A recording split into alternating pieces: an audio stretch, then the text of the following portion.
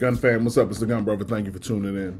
So just weeks after posting this video, there's been a couple of incidents. Now, granted, these were international incidents. My video was specifically about domestic travel, but just want to show you these two occurrences that just happened very recently. Check these out. Tyler Wenrick was on a cruise ship last week celebrating a friend's bachelor party when the ship made a stop in Grand Turk. When Wenrick was returning aboard, police say they found bullets in his backpack.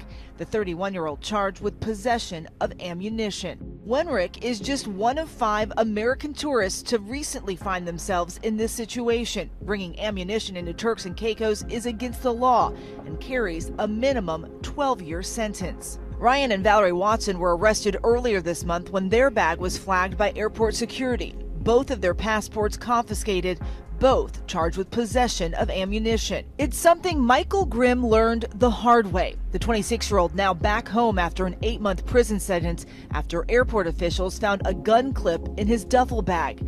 Don't have a mistake that I had no idea that those were in there. No idea how it was there, but it was mine. And it's a bag that I'd frequently use at home for hunting trips, weekend trips, etc. So yeah, I mean, and he even says it's a bag that he uses a lot for hunting. And like I say in this last video that I just did, you have to, you got a couple of options.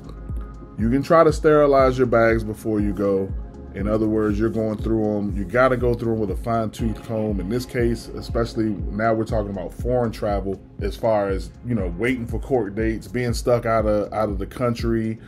That, I mean, that's a different strain than having a problem here in the States.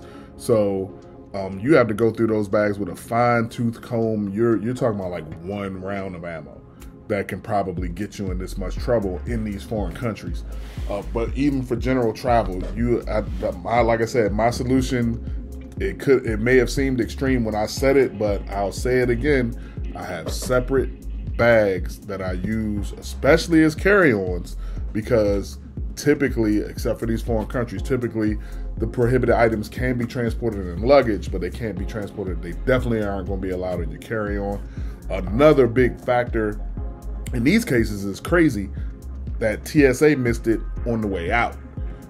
This stuff should have been stopped at the checkpoint on the way out, and like I said, in America, we treat it as a prohibited item. The item is confiscated, your information is taken down. That instance or incident is recorded in a database somewhere. My remedy for this is I have separate bags that I use for my firearm stuff, and then separate bags that I use for travel.